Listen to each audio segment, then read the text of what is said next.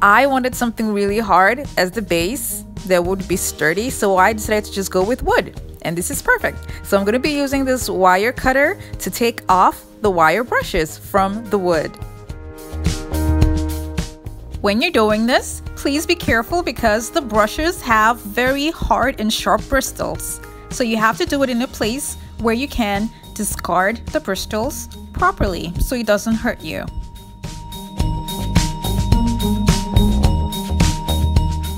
I have to say that when I was getting this, I was worried that it was going to be a lot of work to take off the wire brushes, but then yay, this works perfectly because it was so easy to come off using a wire cutter. Now this is what we have, and I got 4, and I did the same thing for all 4. Now I'm going to be sanding them down because some of them have rough edges, so I just want to make sure that all the edges for the 4 pieces of wood that I'm going to be using are smooth.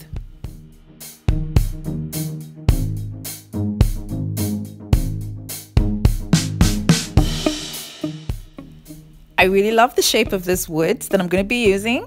So this side here is where I'm going to be gluing together. So 2 of it will be glued like this together using wood glue. I used wood glue and a hot glue gun just to keep it in place as I go on with the project.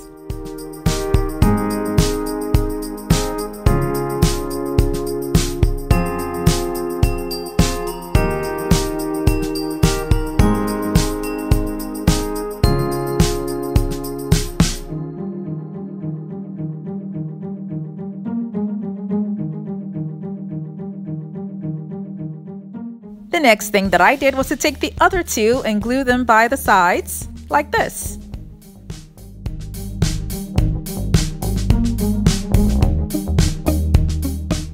If you're new to my channel, it's so great to have you here. Now don't forget to click on the subscribe button so you don't miss out on any of my latest videos.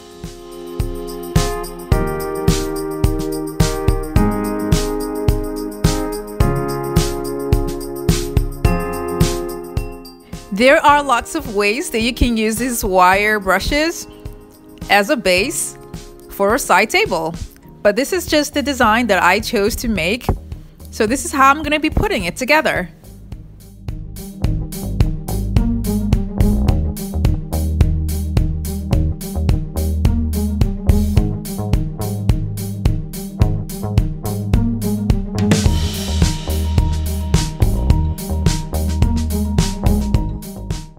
This is what it looks like, and then I went ahead and I added more wood glue to all the pieces of wood that I joined together just to make sure that it comes out strong.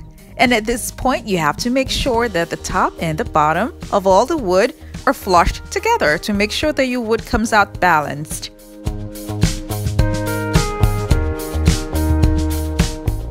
So that we can have a properly balanced side table. I spray painted it silver, and then I'm going to be using these 2-inch round mirrors to cover up the wood.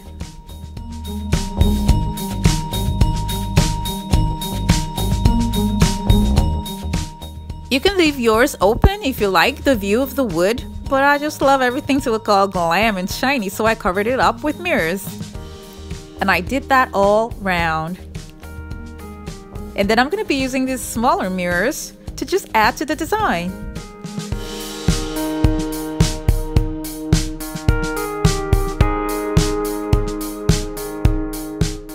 Now for the inner spaces, I will be covering them up with these gems that I got from Walmart.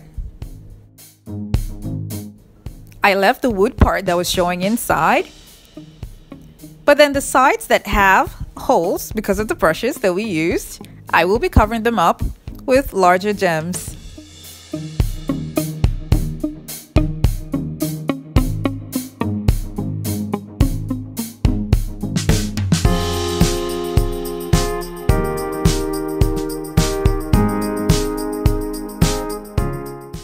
After that, I then covered up the part that was open. And as you can see here, what we're making is well balanced. But to give it a wider base, I'm going to be using this mirror that I got from the Dollar Tree. And it is advisable to use a strong adhesive. And I used an E6000 glue.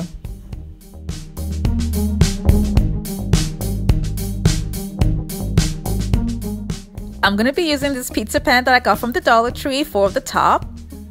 And then I'm gonna be using the tray from the Dollar Tree also to serve as a mirror. So I cut off the edges just to give me a round shape, and then I glue the top to the pan using a E6000 glue.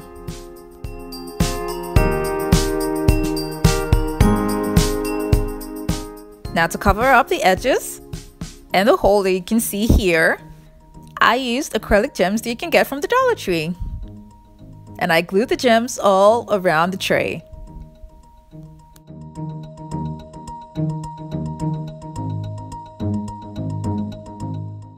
This is what it looks like. And now we're going to be turning it to the other side and then taking the base of our pedestal side table, and we're going to be gluing it to the middle of our tray.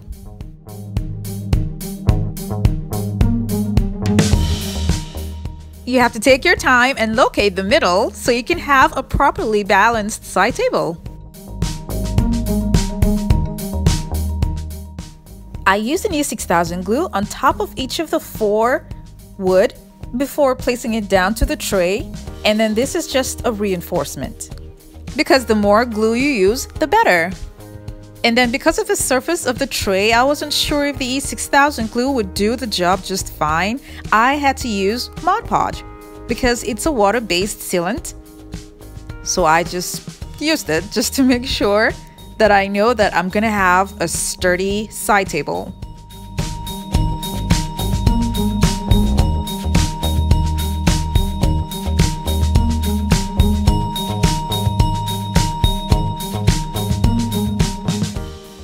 When I was done, I flipped it over and then I turned it all around to make sure that it's well balanced. And yes, it's well balanced.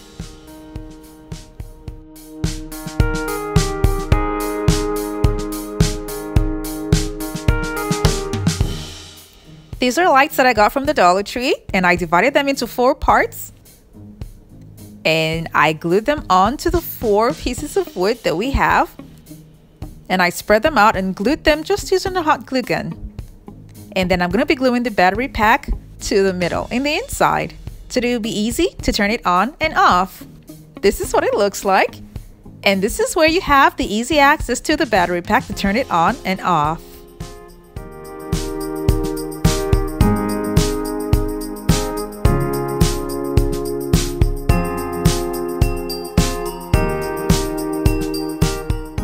This turned out so beautiful, and I love the way the lights give off its effect at night. This is a great way to show off your glamorous side and still saving space.